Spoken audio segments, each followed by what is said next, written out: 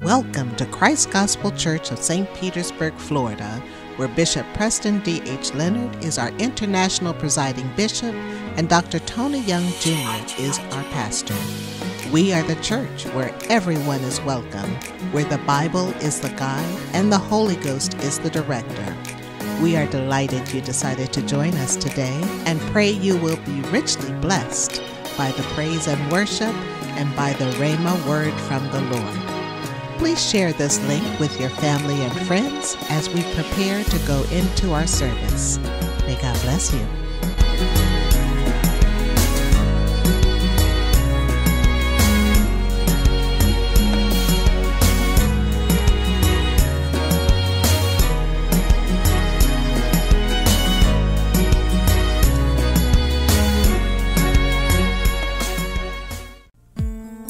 Praise the Lord, Christ Gospel Church family and friends. We are so blessed that you have decided to join us again for another virtual Bible study here at Christ Gospel Church. First, we will worship the Lord in song, after which we have a dynamic lesson just for you. You don't want to miss it. Again, we say thank you for joining us.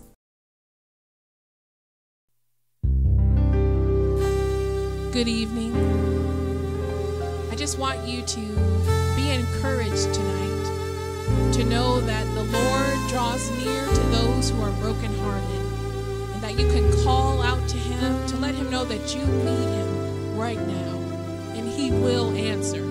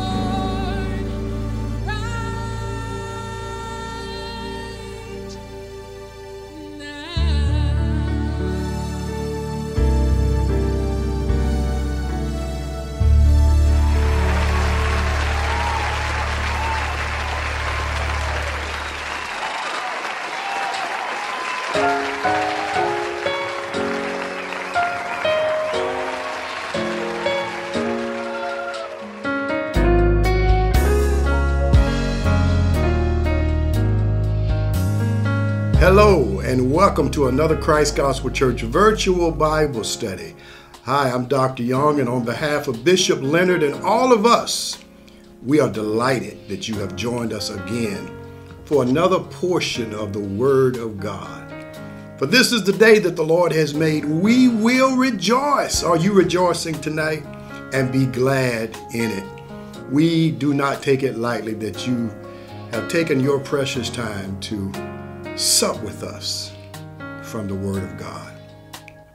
Well, let's go ahead and let's open up in prayer so we can get right into our lesson. Father, we bless you. We honor your name. Lord, we come to you and we just salute you. We recognize you. We praise you. We worship you for just being God all by yourself. And Lord, we thank you that we have a privilege again to come and to study your word together. Lead this Bible study. Fill our hearts that we will know you in a greater way. And God will say thank you for these and all blessings. In Jesus' name, amen, amen, and amen.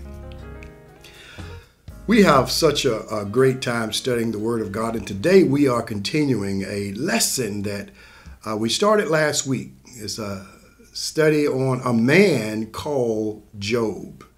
I appreciate those of you who were with us last time, and thank you for those who are joining us this time. You know, last time we covered 4 important P's. That's right, P as in Papa. 4 important P's of Job's life in our introduction in Job chapter 1 through verse 8. If you missed that lesson, don't panic. You can go back and watch that lesson on YouTube. You see, it's important to get all parts of this lesson so that you will know how to be victorious over the enemy rather than becoming a victim of our own circumstances. So if you're ready, let's go to work in the Word of God. Tonight, I want to start with the overview of Job, just to give you a really good recap. I gave you some last week, but I'm going to give you a little bit more detail tonight. Job is believed to be, the book of Job is believed to be one of the first books written in the 66 books. Or you can say it's the oldest book written in the Bible. It was written somewhere approximately 1800 to 2000 BC. And although the author is not known, many believe it was Moses or Job or Elihu, the mystery man who shows up in Job chapter 32. But we don't need to know who wrote it. It is a book in the 66 canon that we use. And we know that Job lived in Uz. We know that Job had 10 children, 7 sons and 3 beautiful daughters. Job had a huge estate, which was large enough where each of his 10 children had their own house and their own land. It kind of reminds you of the Ponderosa, doesn't it? A huge plot of land where different kids live in their own section. Now, we also know that Job lived near a wilderness because in verse 19, a strong wind comes across from the wilderness where his eldest son lived, and it destroys his house and the lives of Job's children. Yes, Job lives near a desert. He lives in a dry place, but he's still somehow the richest man, the greatest man in the East. Now, I have a few questions. This is Bible study. How do you have more than enough while living in a desert and dry place? How do you have so many bountiful blessings living around so much poverty? How do you survive the storms of life when many folk around you are drowning in defeat, depression, and devastation? Well, Job opens our eyes and it teaches us all how we can survive the storm, how we can have 2 pennies in our pocket and still worship God. Oh, I said last time that every every rich person is not a devil and every poor person is not a saint. I believe God is looking for balance in our lives. And we're going to talk a little bit more about that as we move into our lesson. Now, Job is a book that does not promote riches. I hear a lot of teaching from pastors and teachers about Job being a book on riches, how you can get all of this stuff and still serve God. Yes, that's possible, but that is more of an outlier versus the norm. The Bible gives us very strict warnings about riches. See, riches is a god. Mammon is a god. Jesus, says in the book, you cannot serve God and mammon, money, because both God and money is considered gods that vie for our worship. Amen. But Job, it isn't a book that promotes riches. Rather, it promotes righteousness. Yes, although Job is a very wealthy man, notice how the story starts with 4 important things about Job. We went here last time, but this is a quick review. 1, he was blameless. How do you remember that? Job was blameless. That means he was perfect and mature. He stood firm in his horizontal relationships with man. Nobody could find any fault with him. He was blameless. Then it says Job was upright. In other words, he was honest. Yes, he was truthful, and he stood firm in his vertical relationship with God. When you take the horizontal relationship with man and the vertical with God, you end up with the cross of Calvary. Yes, number 3, Job feared God. In other words, he showed reverence for God. He respected and he obeyed God. And then finally, it says Job shunned evil. That means he avoided evil. He ignored and stayed away from evil. You should know, if you have lived in this world any length of time, that evil is everywhere. Evil is in my neighborhood. It's in your neighborhood. It's in the White House. It's in the outhouse. It's in the crack house. Evil is all around us. But Job made it his business to stay away from evil. What about you? Are you staying away from evil, or are you inviting it closer to where you live? Now, this is actually an interesting account that a person can be possessionally wealthy and still serve God well. That just amazed me, that a rich man, one of the richest men in the East, could have all of that and still not allow himself to be possessed by the god of Mammon. Unfortunately, many today have sold their relational birthright for a bowl of money, a bowl of power and position. Brothers and sisters, I want to start tonight by answering some questions, and then I want to end with the final 3 P's that we started last week. Is that all right? Oh, we're going to have a great time in the Word of God. I want you to get your Bibles. I want you to get your notes. I want you to just get ready to have a great time in the Word of God tonight. First question, was Job a real person? Was Job a real person? I hear questions all the time, and you may have heard this question. A lot of people believe that Job was not a real person, but some emblematic, symbolic story or myth in the Bible. But let's be clear, Job was a real person. How do you know, Dr. Young? Because he's referred to in other places in the Bible. See, when God, he was speaking through the prophet Ezekiel, in Ezekiel 14, I believe, verses 14 through 20. I want to make sure you have the text, the reference, so you can go back and validate this. Listen to what God said. God says, even if Noah, Daniel, and Job were there, their righteousness would save no one but themselves. Wow. Now let me ask you this. Do you believe Noah was a real person? Check, yes. Do you believe Daniel was a real person? Yes. Then why would God list Noah, Daniel, and Job together if Job was not real? It's a good point. So we know that Noah and Daniel were real men in biblical history, and so was Job. Also, James refers to Job in his book, James chapter 5, verse 11, when he says, ye have heard of the patience of Job. A lot of times we quote that. Oh, you need the patience of Job. Well, he's referring to a real person who went through a lot of trials and tests and tribulations, but he had patience.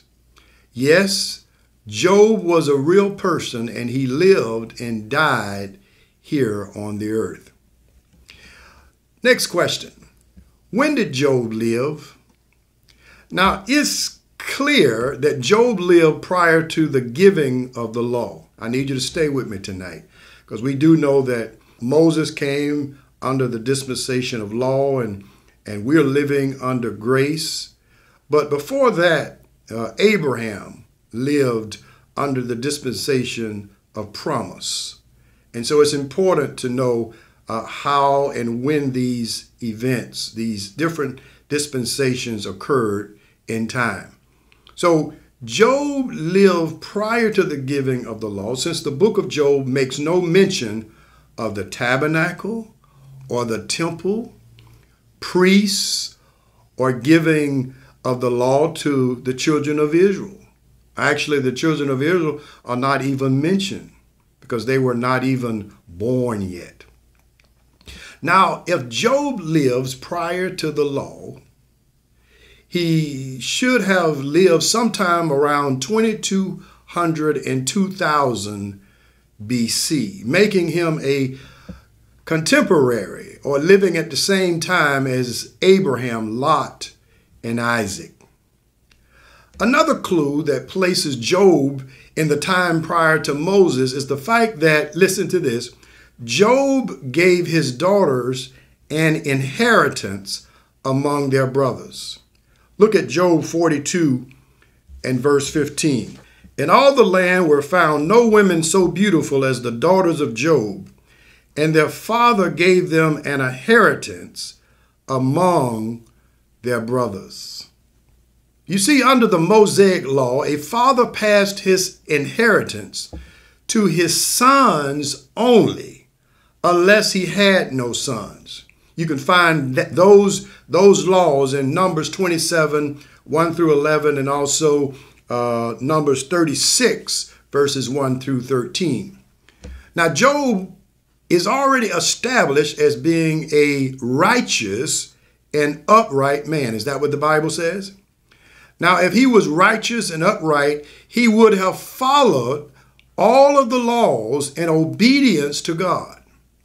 But because the law had not yet been given, Job wasn't required to follow them.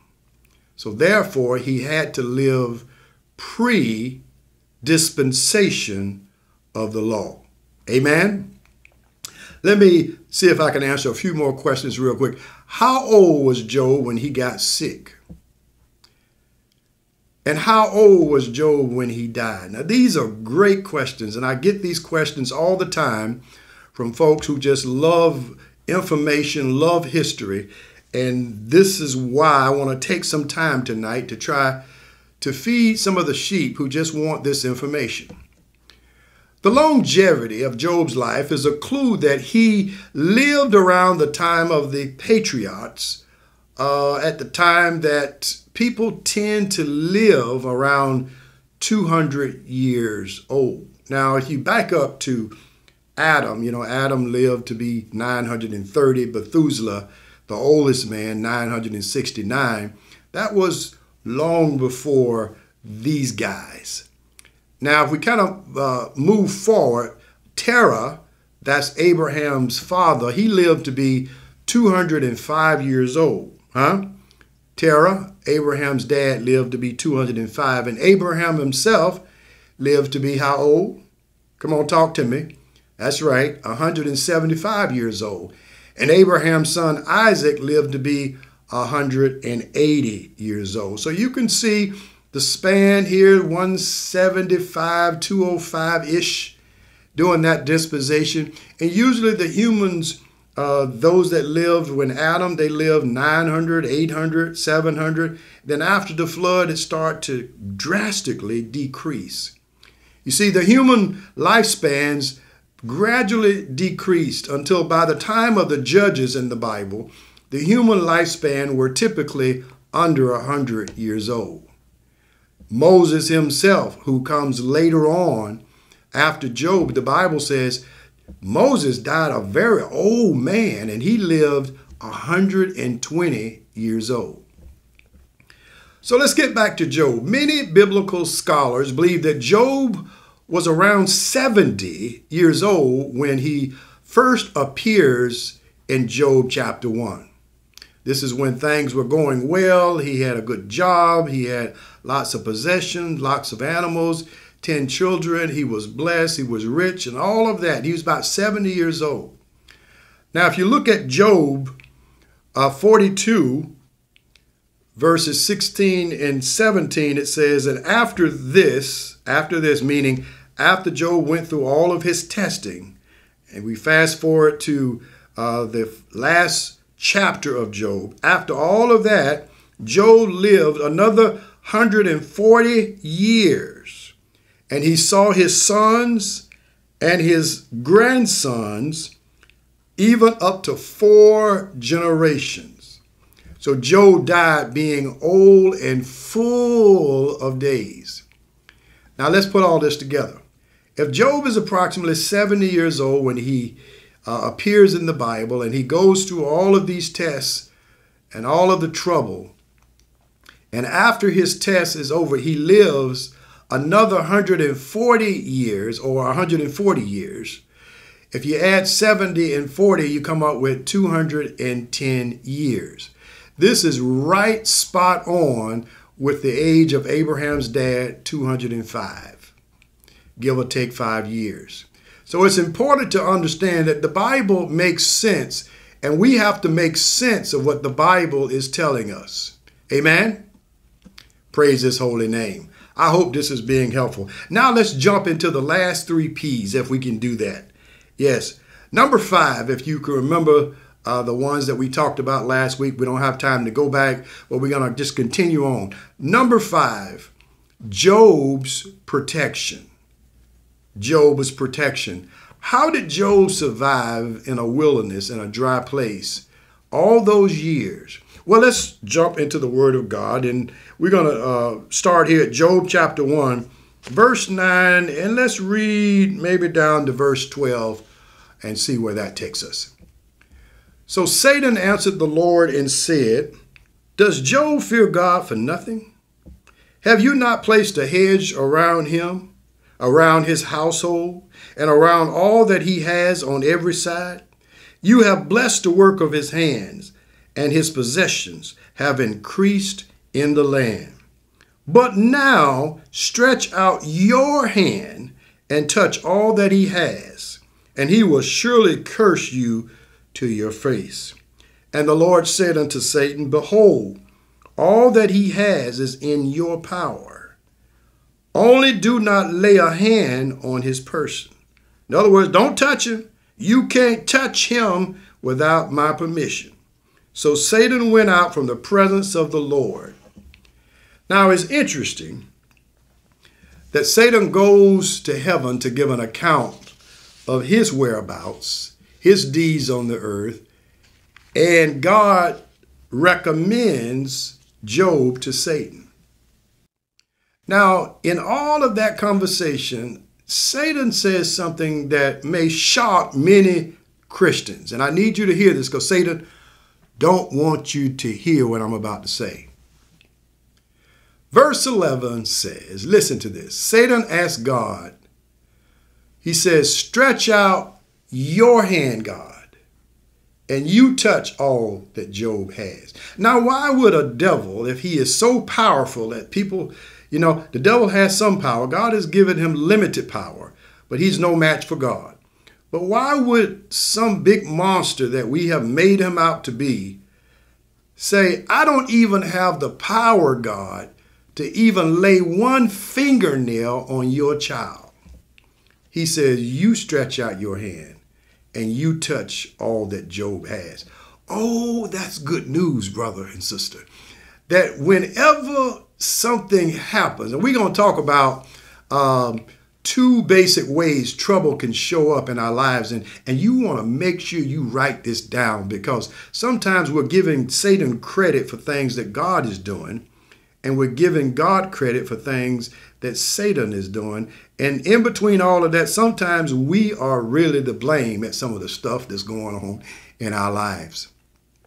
So let's talk about the two basic ways trouble can show up in our lives. So you ready for this? One is trials and tribulations, and the other is a test. Trials and tribulations and a test. Oh, this is good. So trials and tribulations are those things that typically occur as consequences to our choices. In other words, when I eat too much sugar, fat, or salt, guess what? Those are consequences.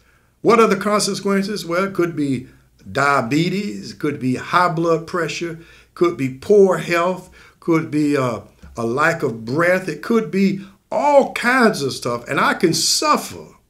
Now listen, did the devil make me eat all that sugar, salt, and fat? Come on, be honest. Don't blame stuff on the devil. He ain't got that kind of power over you.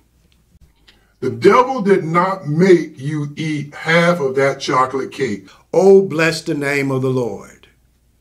No, he did not make you drive down to Krispy Kreme and eat a whole dozen of them hot, glazy, sweet donuts. Oh, God, would you please save me right now from myself?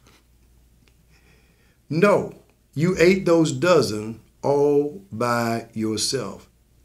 And guess what? When we make poor choices, there are consequences. And a lot of times we get in the prayer line and we ask people to pray for us when we are inflicting our own selves with consequences. You know, when a person lie and cheat and they get caught. So, oh, pray for me, I'm going through. Yeah, you're going through because of your choices. And yes, we feel bad for you, but we also got to recognize where this is coming from. There was a man who would call in sick every Friday. I don't know what it was, if it was the Friday flu or what it was, but it seemed like every Friday he was sick. You know, he called in, Tony, well, I don't feel good today. And you know what? After a while, he was let go. He wasn't let go because he was sick, but he was let go because he started a negative trend when we needed people there on the busiest day of the week. He was a no-show. And on top of that, he ran out of sick time. And he had to face the consequences of his poor choices. Now, the other way that we experience trouble is through tests. And this is what Job is experiencing in the story. God allows Satan to test Job. Now listen to me clearly. I don't want you to misquote what I'm about to say. The Bible says Job was perfect and upright. He feared God. He stayed away from evil. He was blameless. And even God himself told Satan, there is no other man like him on the earth. This is God bragging on him. So brother and sister, Job did nothing per se to warrant any of these consequences because of his choices. Job worshiped, he sacrificed, he gave God his due. He loved God. And to the outsider, the pain looks the same. They really don't know if these are tribulations because of a person's poor choices, or is it really a test because God is testing that person to grow into a deeper relationship with God. I'm so glad to know that as a child of God, Satan cannot do anything to me without God's permission. You see, if things are happening to me and God has not given Satan permission to touch me or to touch my possession, then I need to look at myself. I need to change the way I'm living. I need to change my diet. I need to start exercising, get off them chocolate cakes and donuts and sweet potato pies. Oh, bless the name of the Lord. Somebody pray for me right now. Put your hand right there and say, God, touch Dr. Young. Amen. That spirit of sugar is coming all over him right now. Bless the name of the Lord. Now listen, after God gives Satan permission to touch Job, he immediately goes to work to do three things: to steal, to kill, and destroy. That leads us to number 6, Job's persecution. Job's persecution, his loss and his pain. Can we look at verses 13? I'm going to go down to verse 19. Y'all stay with me. Now that was a day when his sons and daughters were eating and drinking wine in their older brother's house. And a messenger came to Job and said, the oxen were plowing and the donkeys feeding beside them. When the Sabians raided them and took them away, indeed they have killed the servants with the edge of the sword, and I alone have escaped to tell you. While he was still speaking, another also came and said, the fire of God fell from heaven and burned up the sheep and all the servants and consumed them, and I alone have escaped to tell you.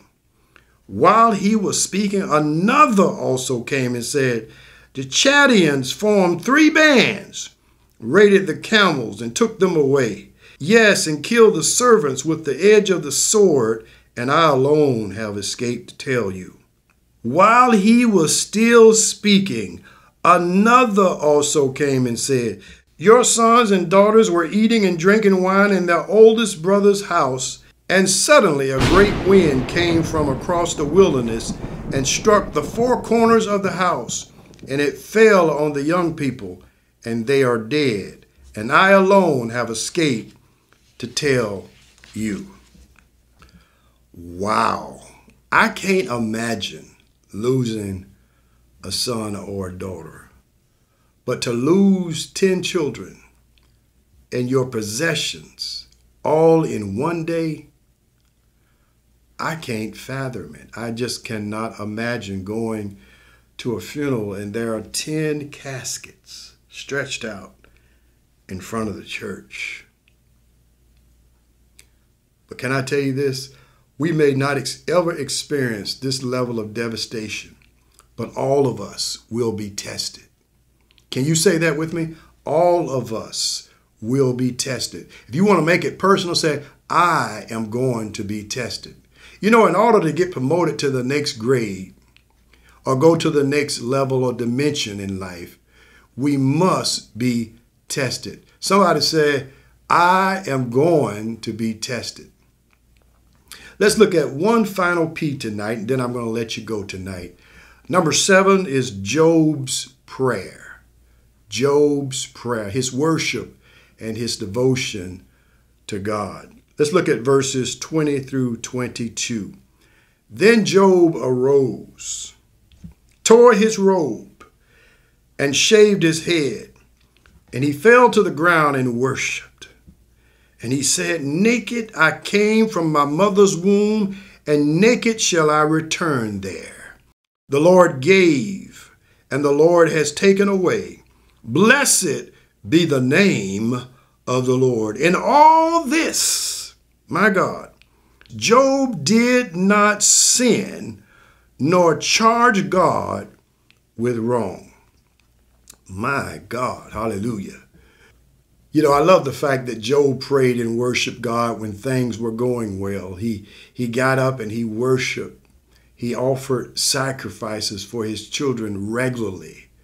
So listen, it's so important for us to store up our worship, store up our prayer life when things are going well.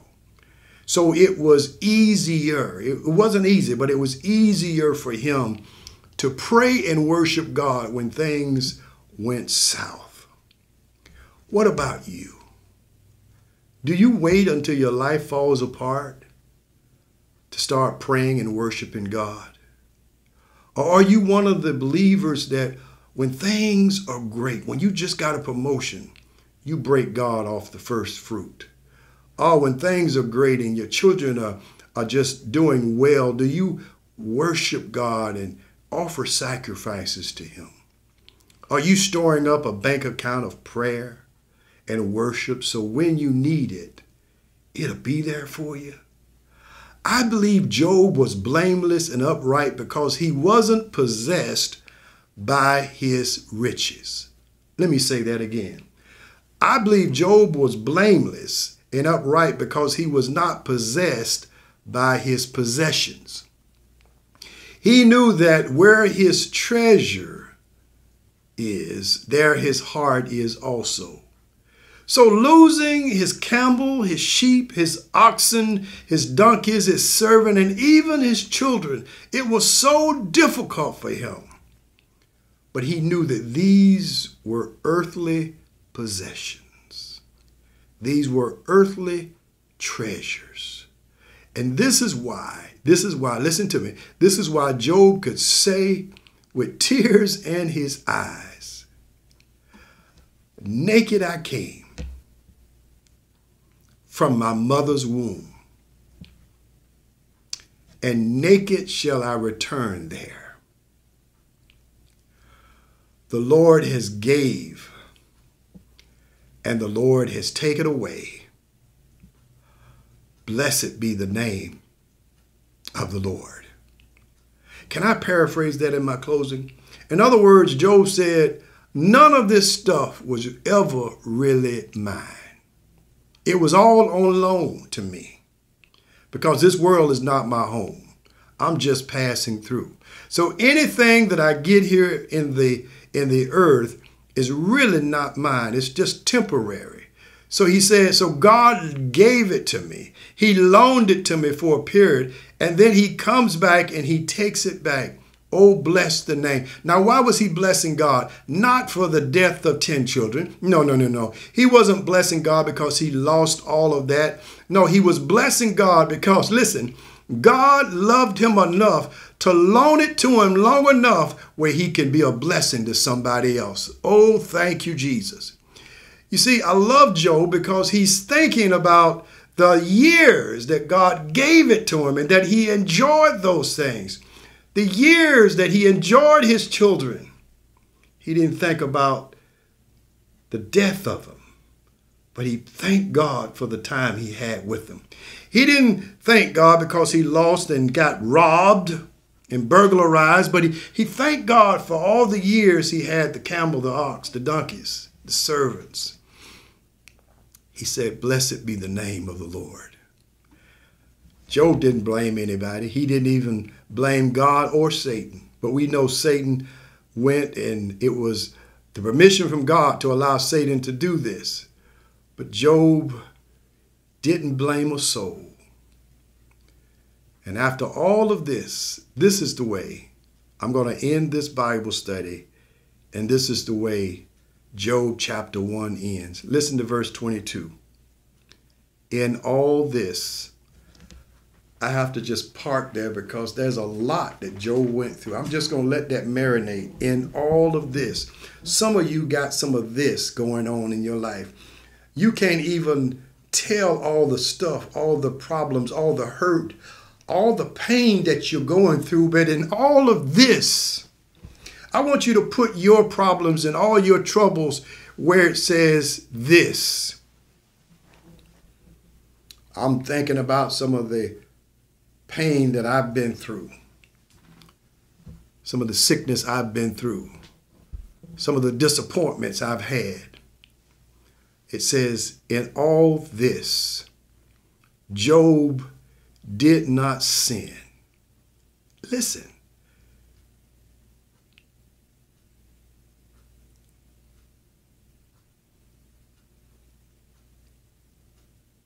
Wow. In all of this, Job did not sin, nor charge God with wrong. I want to pray. If you got a request, put it in the window, but I just feel the burden of prayer. God, we thank you for this servant Job, who teaches us that when we complain over a headache, or when we complain over a loss, when we complain over not being treated fairly, it cannot be compared to all that Job went through. But Lord, when he said in all of this, he didn't sin and he didn't charge you. Lord, we repent right now for our ignorance, for our complacency. And God, I repent right now as a leader, as a pastor, for Lord, not standing firm and using Job as a benchmark to teach me how to know that I can still stay true to you, whether I have a pocket full of money or whether I am sitting outside the city scraping my boils with broken glass. I can still love you even when my friends come and lie on me. So God, we all repent for not being grateful and not standing firm on your word. Thank you for this man called Job and the lessons, the life lessons that he continues to teach us every day. And God, I pray over the requests that are coming in right now that you would just honor your word and teach us to be more grateful and teach us to be blameless. Show us, Lord, how we can be upright, how we can fear you and stay away from evil. And Lord, we'll say thank you for these and all blessings in Jesus' name.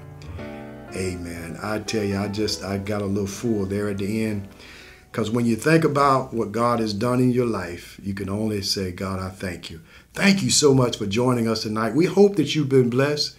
Amen. Come back again next week. We got another powerful lesson for you, and we just thank you. Please stay tuned for our church announcements. Until next time, this is Dr. Young saying, be blessed.